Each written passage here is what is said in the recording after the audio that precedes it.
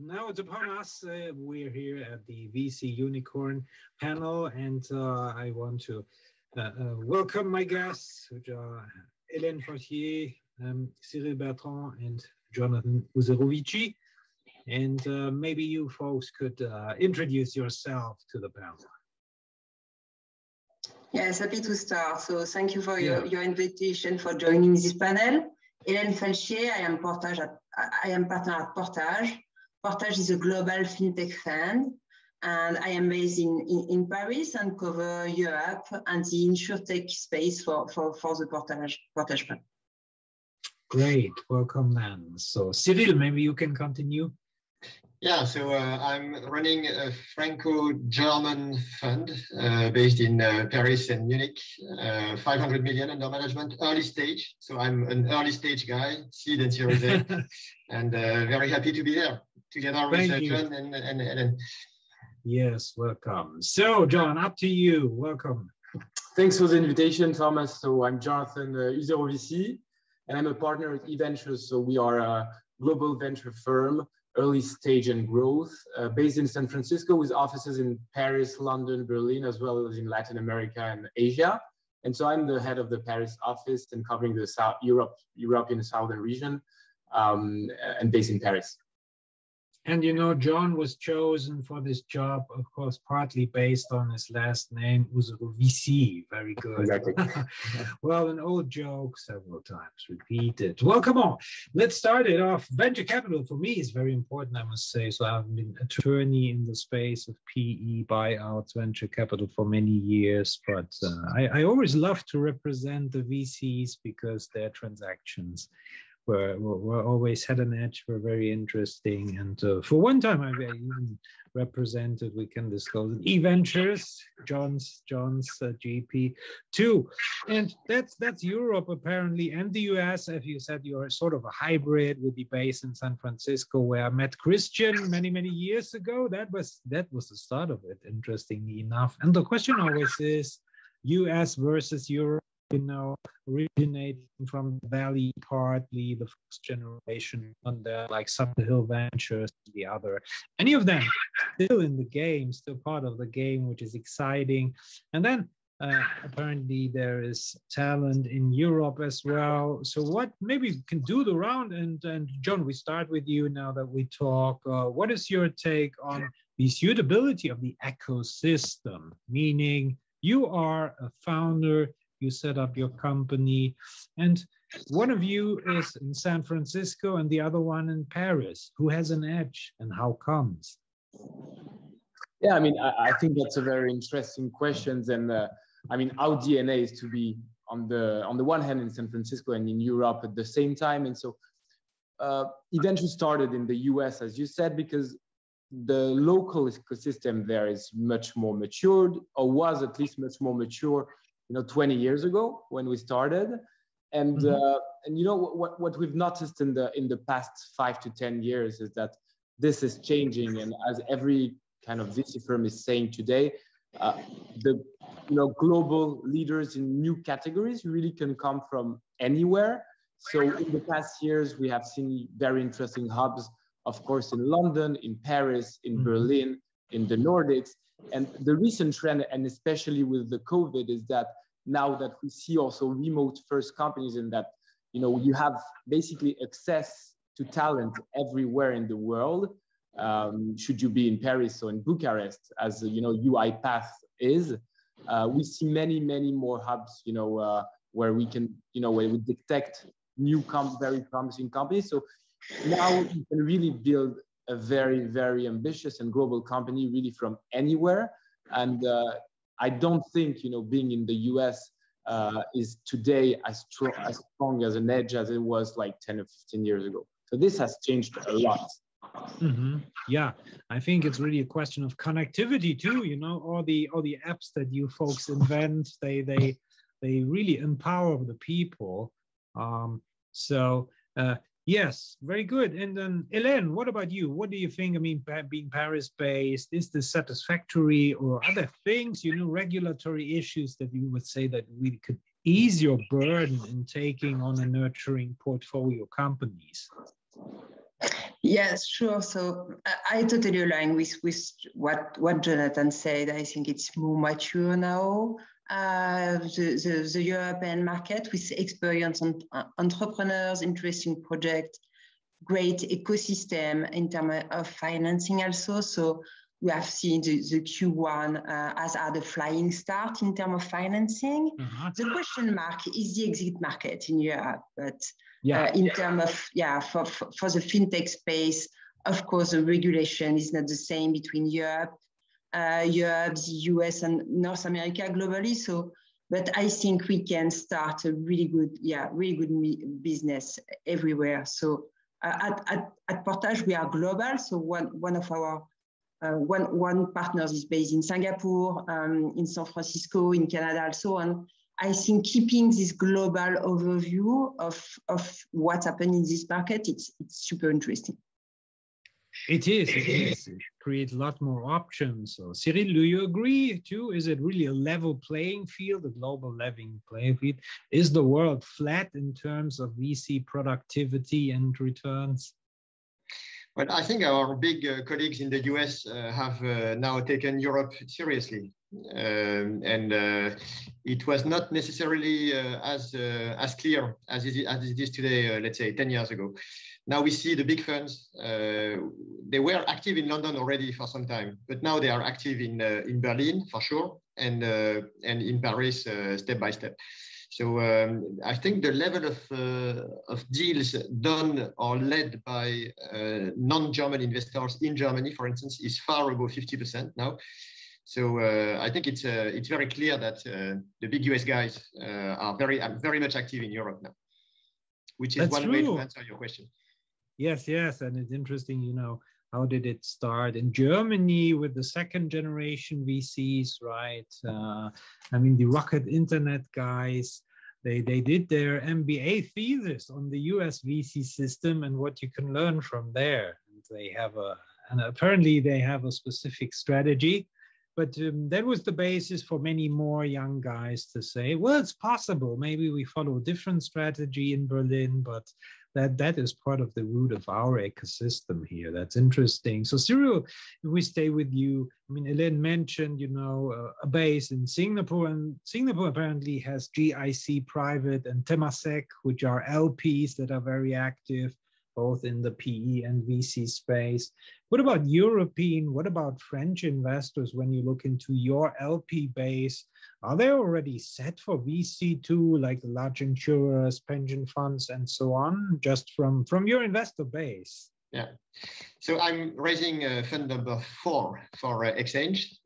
So I'm in the middle of it as we speak, and I can testify that absolutely yes, we have a majority of national LPs, French and German. We have 3 insurances among our own investors. We have a couple of banks. And also a lot of corporates. So you know, we have a mix basically in Europe of those investors. I think all of them fairly well, fairly competent now with the VC asset class. Mm-hmm. Good. So then you successfully raise money, and then it has to be invested. Now that we're closing Q1 2021. I mean, John, what does the situation look like in terms of valuations? You know, apparently a lot of activity is chasing the best transactions. Our valuations more and more on the uptick. Yeah, I mean, when it comes to valuation, you know, it's so we are also in a market where it's a question of supply and demand. And for sure, because, you know, we have seen very successful exits and great companies being built, and bigger and larger exits also in Europe. We have seen a lot of money coming in because of that.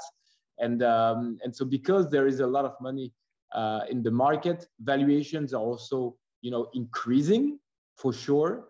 Now, and competition on the deals is for sure also increasing, you know, on the best deals. What you say is also true, is that basically we see most of the money flooding in the same companies. So I would say that the bar is of course higher and higher, but when you have a good company with experienced founders capable of attracting very good talents, you know, and with very good traction and economics, then a lot of funds want to invest, and this is making the valuation increasing.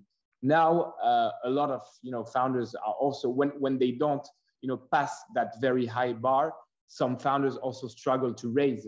So it's really a race to the kind of the top companies, and the top companies, the conviction is that we see more and more valuation approaching the 100 billion bar for the best companies like Stripe. So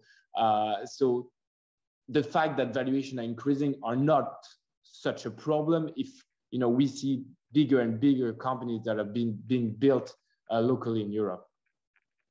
Right.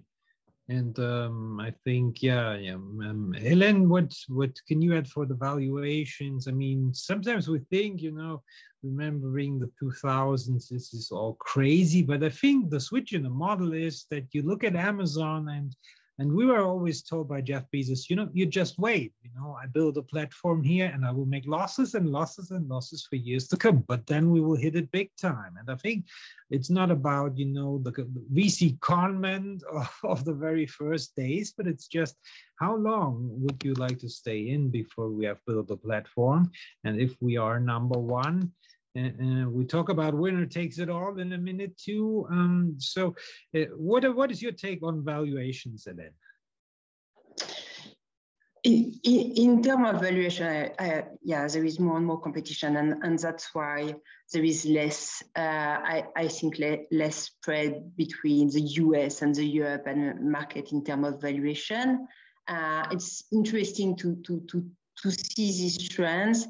I think what we can do, we need to have the right risk return as a VC, as a VC investor. So how we can mitigate this risk? This is the only question we have when we are doing an investment with high valuation. So at Portage, we have one answer, but I think we can find a lot of different answers for mitigate the risk. We have built a strong operating team with our own CTO, Chief Security Officer, VP Sales, Head of Growth. These people, they're all coming from the fintech space because we are a specialist focused on fintech. We can build this kind of team. So that's how we mitigate the risk of valuation. But this is, it's interesting to see the trends, and there is no crystal ball in terms of valuation for the future, I think. So it's pretty difficult to just stop investing, even if this is a high valuation market. Yeah. So Cyril, did you get away from a transaction recently because you said, well, it's really, really attractive business model, but it's really the price is crazy, so we'll not do it? Or is that seldom the case? We kind of decided to focus on the early stage side of the business. So my impression, but I'm happy to hear the views of others, is that the epicenter of the valuations is on the growth segment, because the US guys are primarily focused on growth, and there are also some incentives both in France and Germany to go after B stage or C stage investments. So we decided to start earlier and start at seed stage, where of course there is still an inflation on valuation. So the same phenomenon as the one John just described. So basically, more money on the same amount of companies. It's amazing to see that the number of deals is not increasing, but the volume of investment is increasing. So which means that the tickets are increasing, the size of the tickets. So I'm doing early stage, I'm doing seed and Series A essentially, and I hope that we can also benefit from a European perspective from the bigger tickets, because we need, let's face it, we need bigger tickets if we are to fight at a global level. Right. So I'm glad to have this panel, you know, and we believe we have one woman. And so let's talk about a little bit how to maybe push the rate of women, the percentage of women in VC leadership positions. I mean, John, there was an IPO recently, right, of a kind of a female Tinder. I guess you guys were involved as investors.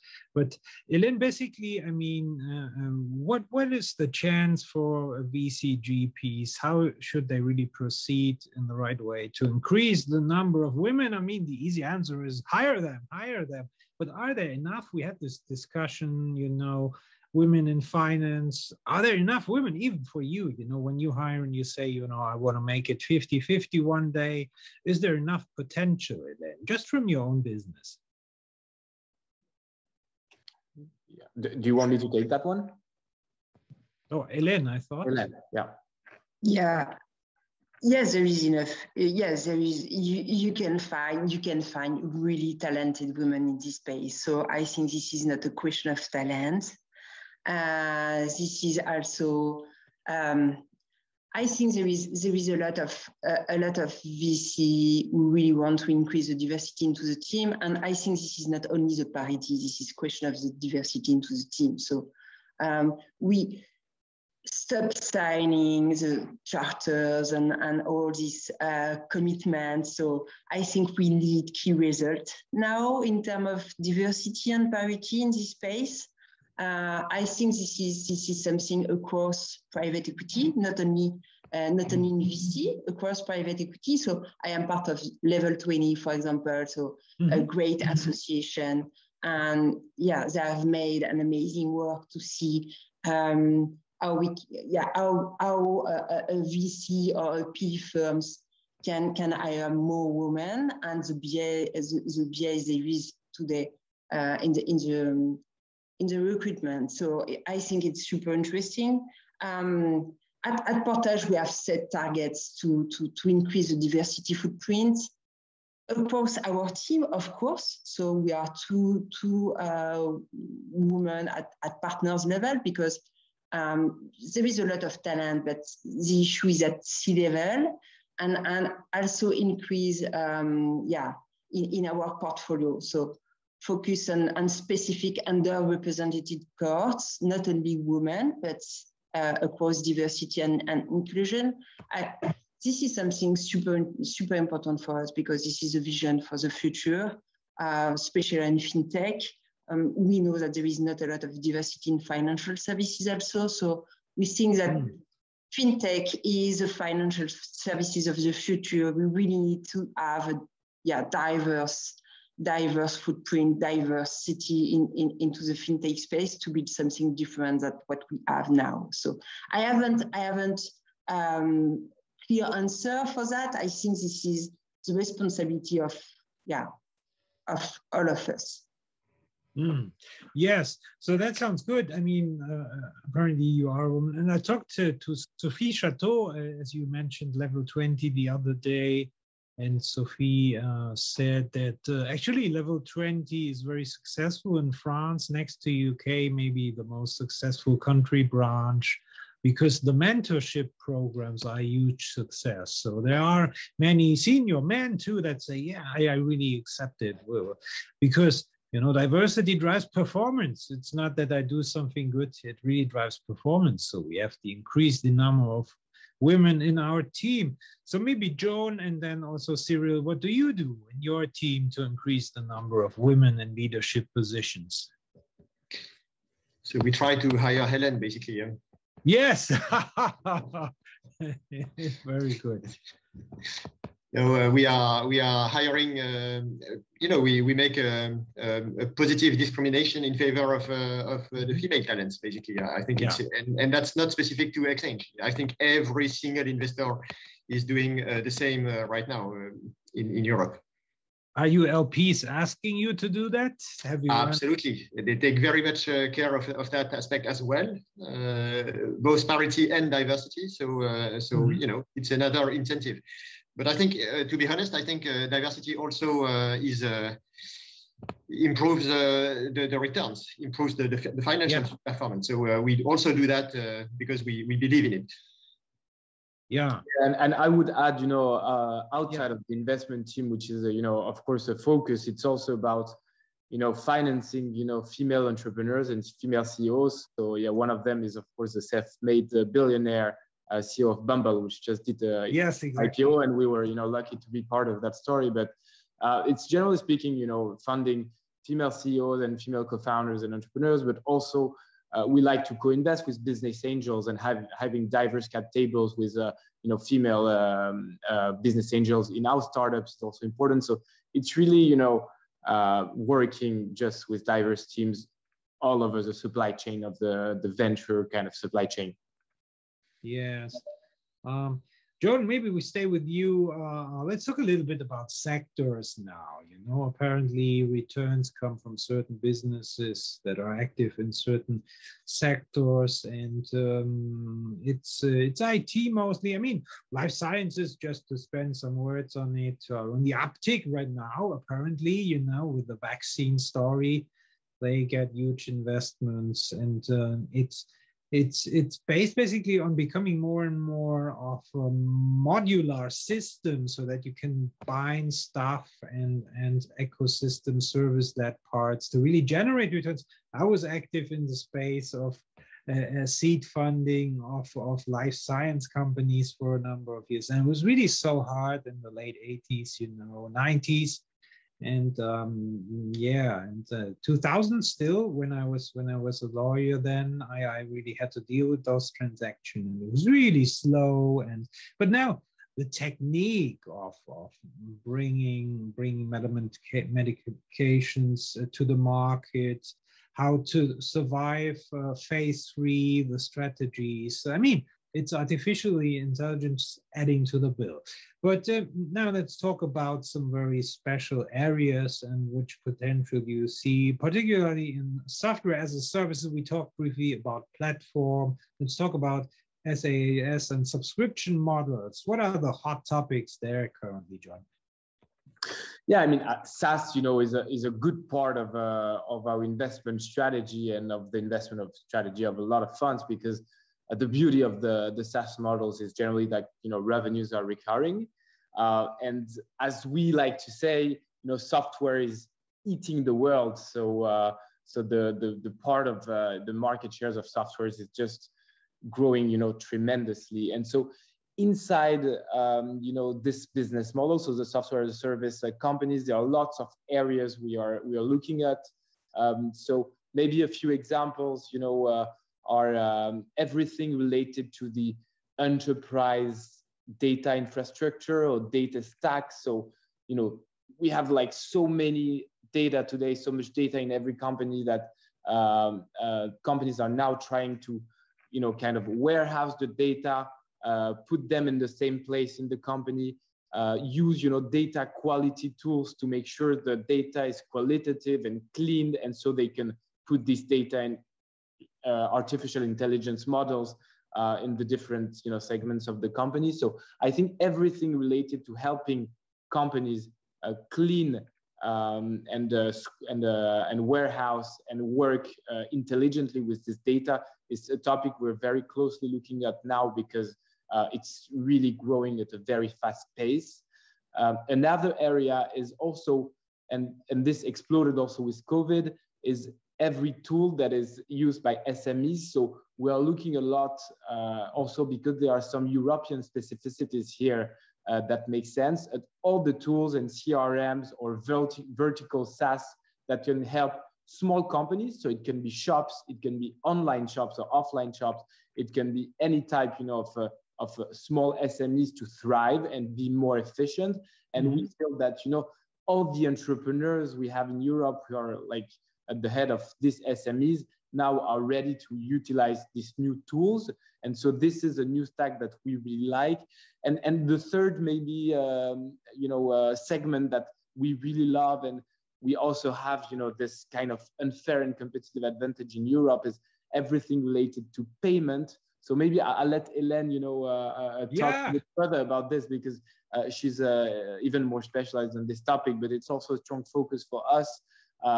So everything related to the payment infrastructure, helping companies or SMEs pay in more flexible terms and easily, and online is something that we look at very carefully as well. Really interesting that you're also going a bit Mittelstand, you know, with this offering little SAP, PeopleSoft things, and then MailChimp even, you know, they're not only producing newsletters and do the circulation, they have a lot of add-on tools really for the sole business owner to survive in these days and strive. So let's then really move on, Hélène. What are the hot picks, the hot topics in the area of financial services in 2021? So we really like the wealth management space. So we have seen a new company around trading as a service. It could be trading stocks, but also crypto money and so on. So it's super interesting. We are one of the major investors in this space in Canada with Wealthsimple. So Canadian robo-advisor and trading platform. And we really like this space, and I hope we can do an investment in this space in 2021 in Europe, because I think there is more and more things in wealth management in Europe. It's pretty interesting also to see there is a lot of things around savings, and now with the new retirement plan, I think in terms of decumulation, how you can help people in the decumulation phase at the end of the life and optimize this. So I think, pretty interesting. Aligned with Jonathan about the payment. I think payment is really including every business. So can we have more verticalized payments? So this is a real question. We have made one investment in buy now, pay later space. So BNPL space is an hot segment right now to help consumer, and to help merchant increase their capacity. So it's super interesting. I like personally the insurtech space. I think that the insurance segment, you can build a lot of innovation because they are not customer centric yet. So you can find a lot of opportunity in terms of investment. It could be full stack. There is a lot of space into the value chain of the insurtech. So you can be full stack, MGA, brokers, but you can also create really interesting tools in claims management. Or in fraud. So it's, I think, a really broad segment also. So I think there is a space of a lot of innovation into the fintech. I agree. You know, I just look at my apps here, and I have one Captize Pro, right, which you can scan everything, the documents that you sometimes have to show to a public service agency, something like that. And that would work well with insurance policies, you know, to have them all in your portfolio, you know, what you currently have, when you need to check, am I insured for a claim, what are the conditions? And that could lead your portfolio, of course, to be challenged by other insurance companies having better offers for you. So I'm quite with you from the personal user perspective.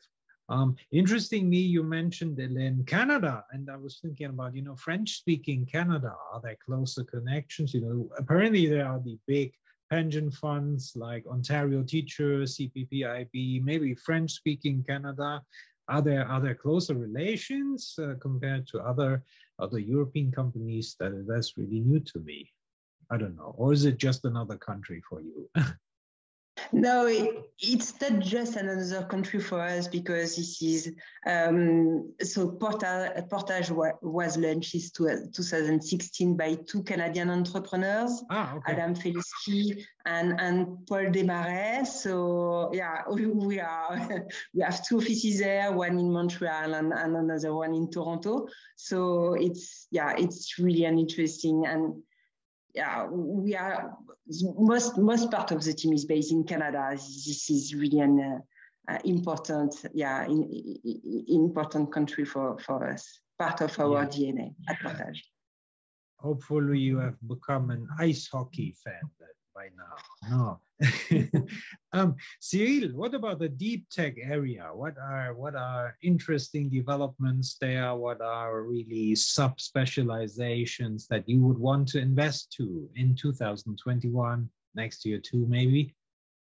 Well, deep tech is making a comeback, I would say, because in the 90s, venture was actually almost only deep tech, and now it's coming back. I think it's also becoming faster, because one of the drawbacks of deep tech was the time it took to come to maturity.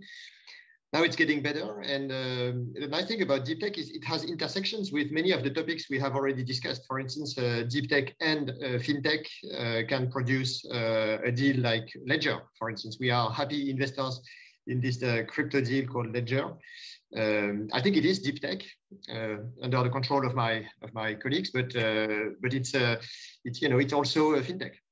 And deep tech has another intersection with healthcare. Which is becoming even more important those days.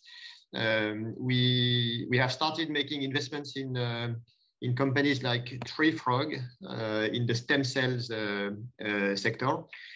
So we are an IT team basically. So you could ask me, what are you guys doing in this space? We are completely out of our usual space, but we have the feeling that technology and digital technologies have something to say now about deep tech and even about healthcare. So, and it's not specific to XAnge. You can see a lot of other investors doing the same. So I think this specific intersection, IT meeting stem cells, for instance, is becoming hugely interesting for many of us. Yeah. And I mean, that's good. That's a current topic, apparently, vaccination, healthcare, and bureaucracies' demand for healthcare services too. And then again, the nature, the climate change issues. Are there some apps on the rise which help you really to measure your sustainability footprint or your climate footprint? Is that a huge business, or is it just something in demand more morally, but not currently one of the hot topics for new companies? Anyone invested in a ESG pure play with an IT spin currently? So, again, an intersection which is interesting are the banks, the neobanks, which are focused on sustainable usage of the funds. I'm sure Helen would have something to say about this one, because it's, again, an intersection of ESG and fintech. Helen. Yeah, I think about ESG. This is a real demand. Real trend. This is not just tick the box. This is a demand now for consumer, even in the fintech space. So I think it's very important. As a VC, this is an important topic in terms of investment thesis, but I think it's also important for us as an investor how we can measure our ESG criteria is part of our investment decision right now. So in terms of ESG, I think the S and the G, the social and governance is something we really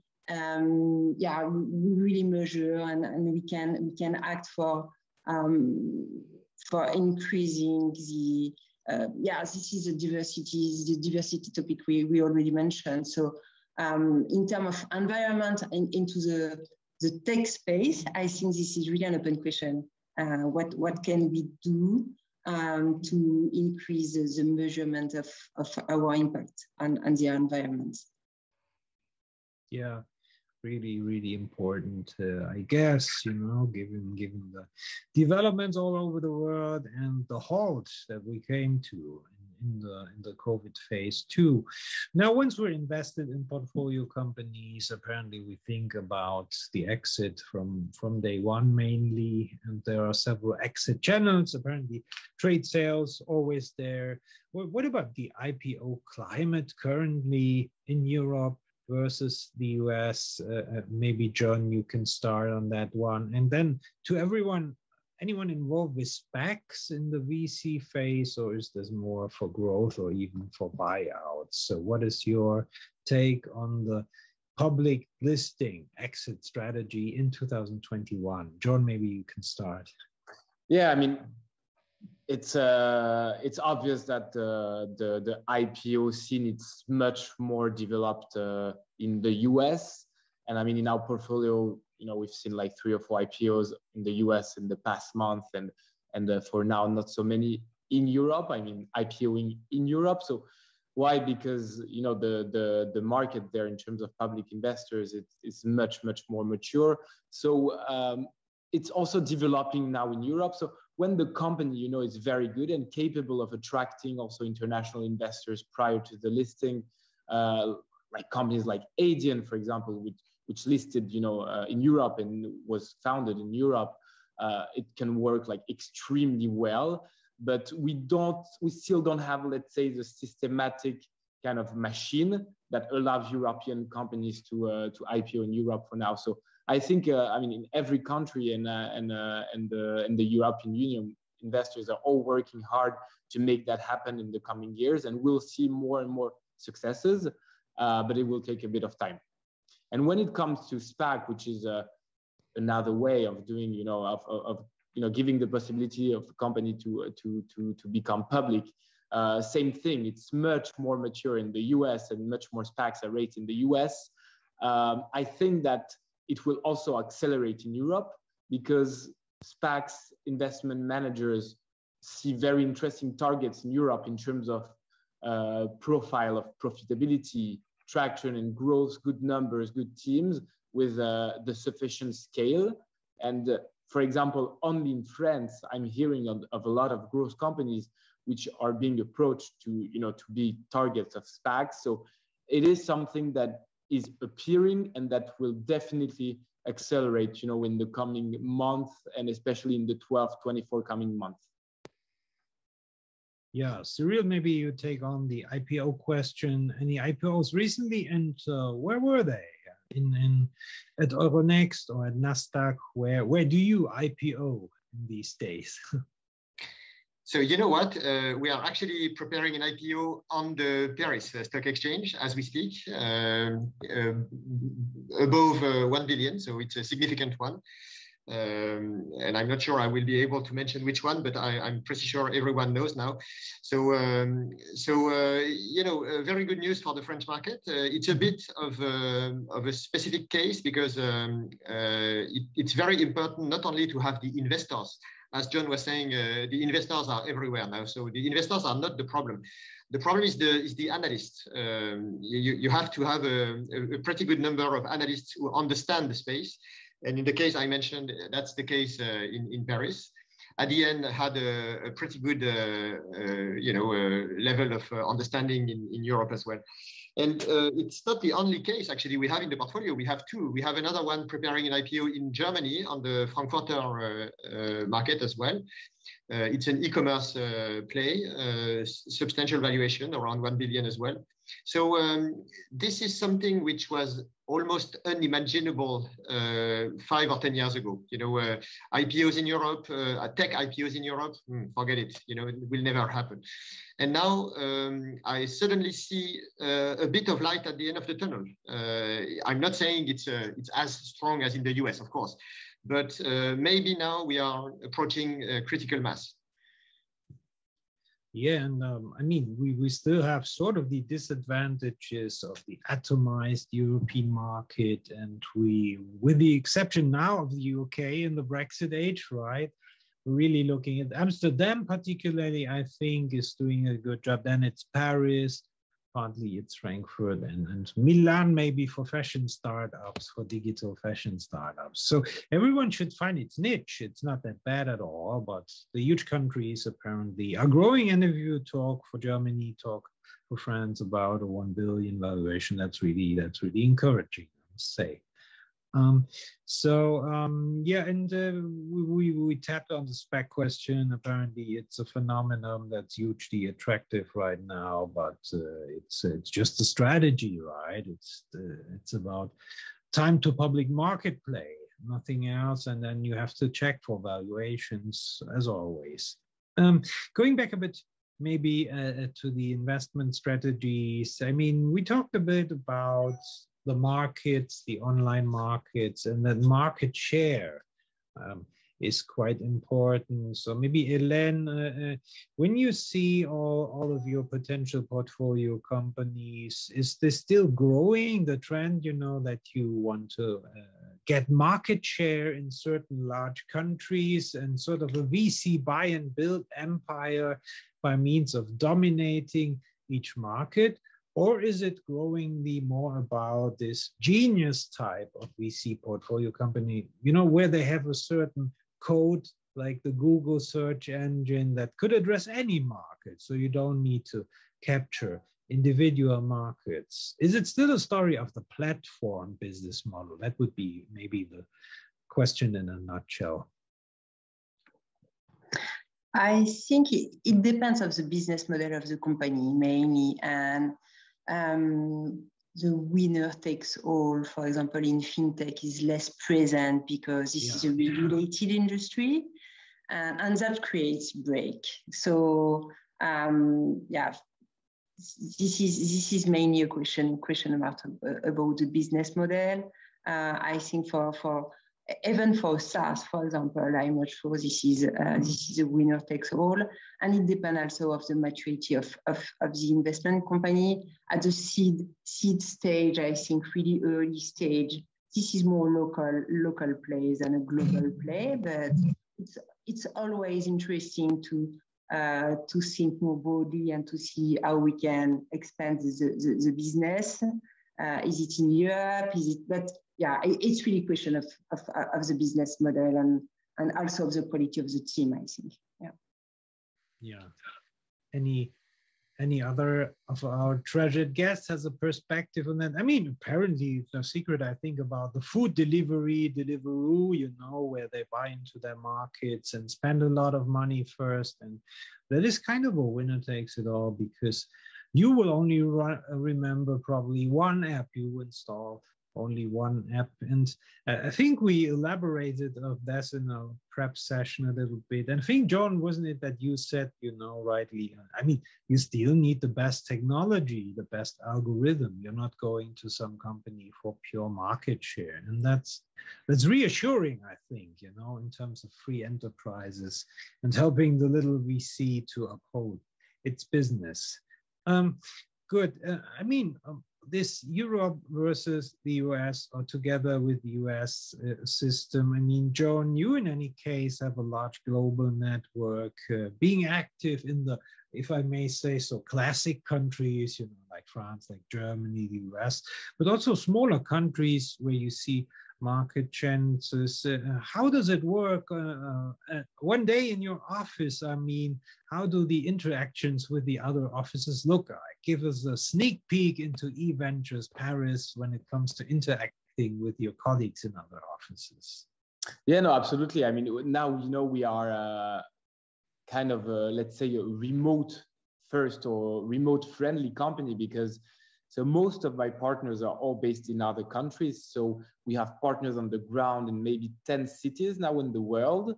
And because we think when you are doing early stage, it's really, really important to have someone on the ground helping you with the local recruitment capabilities, local connections on the one side with our LPs, with big corporates, but also with scale-ups and startups, which can be clients. And on the other side, with partners and local partners, could be, you know, Google, Amazon, Facebook, could be a lot of different contacts that you have locally. And so our thesis and our goal is really to invest early in the company, so they can have a local access, local network, a local partner, but also leverage our international platform. And so what I mean by international platform outside of all the tools we built for the firm is also just the possibility for, let's say, a French startup to have access to, a very strong network in every city in Germany, for example, because my partners are there on the ground. So they network with C-levels that we can recruit.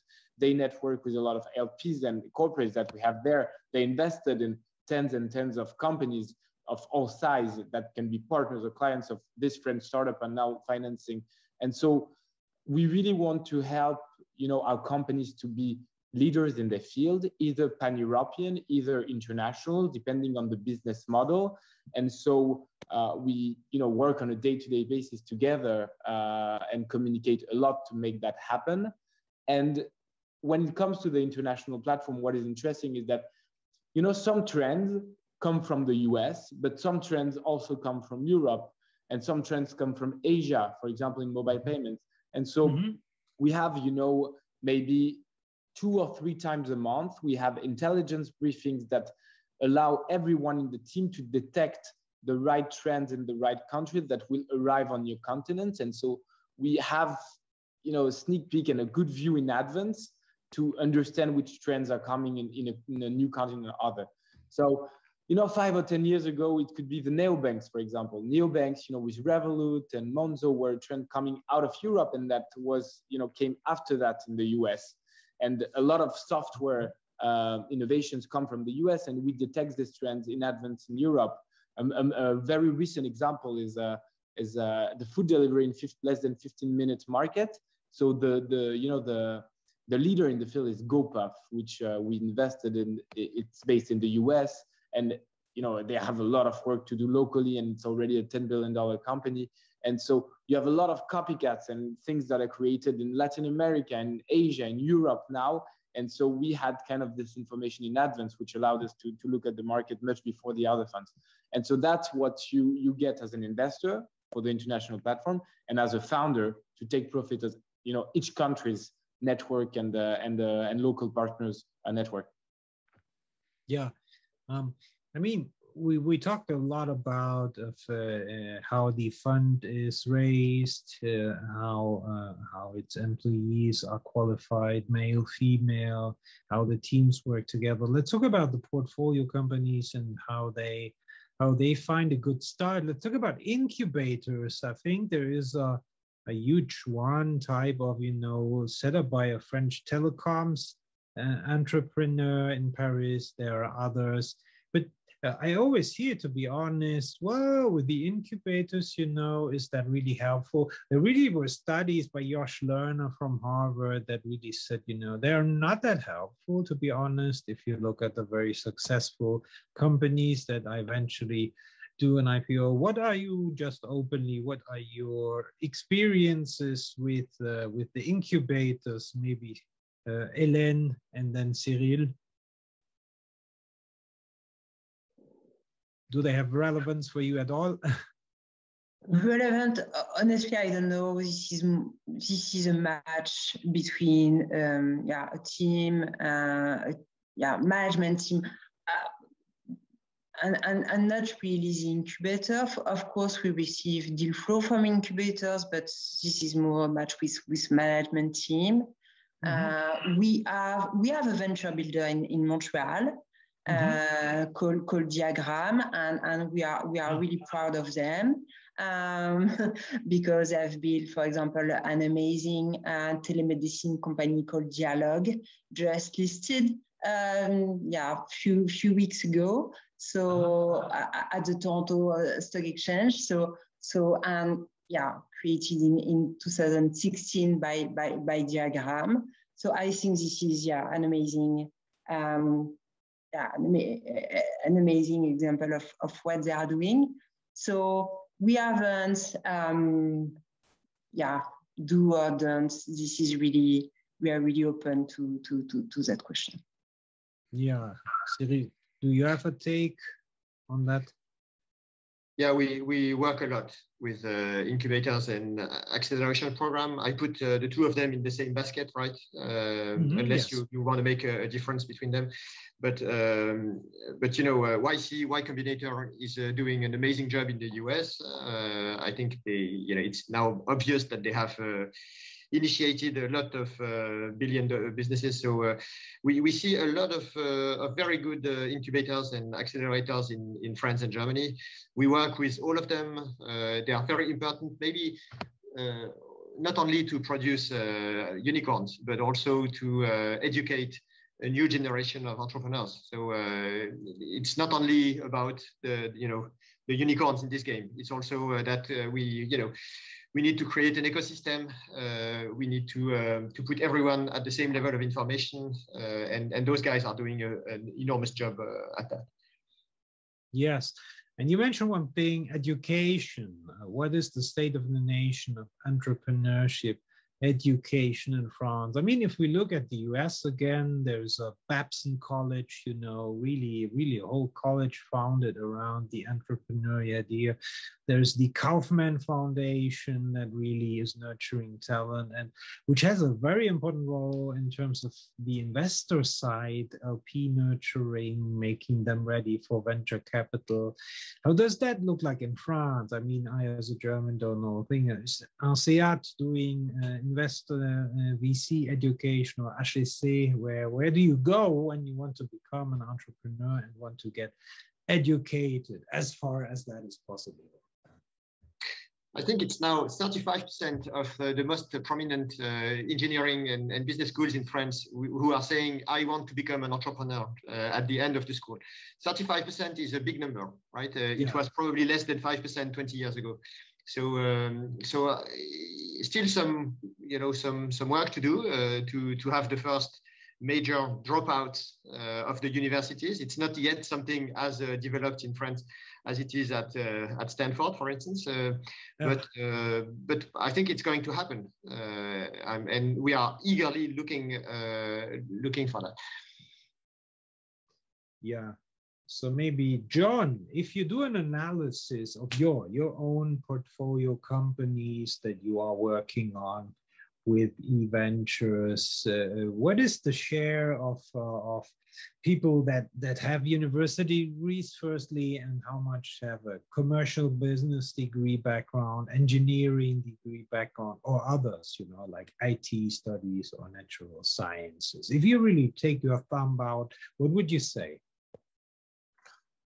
I don't have that, the data today, but what I can tell you is that when we look at a company, we invest in tech companies, right? So generally speaking, we have a tech co-founder, and the natural path to be a tech co-founder is to go through, a tech university at some point, even if you have, some people who are kind of self-made tech people, but generally speaking, they go to a strong tech university. So to be honest, we didn't track that recently because it's not an argument for us to make an investment. We really invest in founders that are strong, no matter the background, no matter the school. And the important thing is, capacity of execution, of attracting talents, ambition, and the willingness to build, international companies. And the correlation with the degree is not always so strong, and it's even more true today compared to 10 years ago. And in France, when you look at the statistics over the past years, 10 years ago, most of the founders of the company, let's say, I think the statistic was like 33% of the founders either had a degree from HEC, either from Polytechnique, so let's say the best kind of business school or the best engineering school. And today, so the companies which attracted funding, and today this number is decreasing also massively. So that's the trend. Access to entrepreneurship is not only via good schools. So apparently, and maybe we can no longer track the ENA figure soon, but that's a different story apparently. And What about Asia? We talked briefly about Asia, and there were early Asian VC funds like Walden and so on, mostly nurtured by Valley VCs too. Do you, I mean, you talk about mobile payments, so do you guys cooperate with Asian VCs? Also the question, what are your main collaborators? Do you invest often alongside US VCs? Maybe John, you can just jump in, and then maybe Hélène and Cyril. Yes, I mean, yeah, when it comes to US VCs, for sure, American VCs, and especially on the growth front, are more and more active in Europe. And we see, fundraising of more than 100 million with US VCs like increasing a lot in the past month and the past years. And of course, I mean, we love working with international VCs, either European, either US, and for some companies and for some business models, it makes sense at the beginning to co-invest with European VCs, to lay the foundations, good and strong local foundations, and after Series A to partner up with US VCs to develop there, set up an office, find the first recruits, and also connect with good people locally. So we love partnering with them on some business models which make sense, and when they have to develop in the US. And when it comes to Asia, so we have an early stage fund in Asia that is also doing very well, and that is specialized locally. And so for some business models and for some companies which also have to take market share there, we help them go there, and we really partner up with local VCs and local partners, because there are lots of specificities, especially in China, for example, or in Japan. So Japan is a good example. We had one portfolio company called Farfetch, with whom Christian Label in my team worked a lot, and he helped set up the Farfetch Japan with local partners and by doing a JV there. And so yeah, that's what we do. We help companies when it makes sense go to international countries, but you have to work with local people for sure. Yes. Before we move on, maybe I hear there's a question from the audience. Maybe the team can give us the question. Hello? Not? Okay. I saw it on the side. Anyway, okay, then maybe, yeah. Hélène, you talked about the Canadians. Are there other international GPs that you frequently team up for cross-border transactions, maybe, or international expansion? I think the VC ecosystem is really a cooperative ecosystem with the others. So I think we work a lot with other VCs. The US team, the Portage US team knows really well the US ecosystem. My partners based in Singapore work really closely with the Asian part of the ecosystem. So I think, it's really a global market, and it's interesting to work, as Jonathan said, it's super interesting to work with local VC when you invest in Asia and in the US. We are a sector-focused fund, so we like to find a complementary VC, complementary to us, to what we are doing. Okay, so Cyril, maybe we have one more sentence, because then we are done, I guess. On the time. We have a question from the audience. The question from the audience, please. So, lack of late-stage fund and financing in the EU. Whose fault is it really? Lack of LP interest or GP not interested to look at the segment because of potentially lower returns in late-stage investment? So, later stage investments and their attractiveness in Europe. Anyone idea about that? I think it's the size question, right? Yeah. That you have we are nurturing them in Europe, and then the big US gorillas come and bring them public, which used to be, I don't know if I understand this is the right question, but maybe that. No, I think it's so, in Europe, when it comes to the growth stage, it was, I think, more difficult in the past years to raise, funds that are as big as in the US, because I think funds were a bit lacking money. And to be honest, there were also less opportunities 5 or 10 years ago. Now it's changing massively. A lot of growth funds are now being raised in Europe from 300 million size to a couple of billions. So this is going to change massively. And I think that what we were missing in the past years, meaning local European investors funding European companies at the growth stage, is now changing and happening. And so, there is GA, there is Eurazeo, and a lot of others, European teams that are going to fund these companies. And we see more and more LP interest on that front as well, because the opportunities are more and more interesting, and the multiples are also growing even on the growth side. So I would say that this debate was, we're still missing, money compared to the US, I would say, but it's evolving quickly. And from the inside, I have the strong feeling that this will change, and we will see a lot of, local European growth fund being built in the coming years. All right. So we're done already. Thank you. Thank you so much. Thank you, Hélène, Cyril, and John for the French Capital à Risque Forum here at Private Equity Summit Paris. Great to have you with us. Enjoy maybe one or other panel, and the Doriot Award, of course, coming up at 4:40. Thank you so much. Maybe we meet each other in person then in Paris 2021. That would be great. Merci. Goodbye. Thank you, Thomas. Thank Bye. you. Goodbye. Thank you very much. Bye.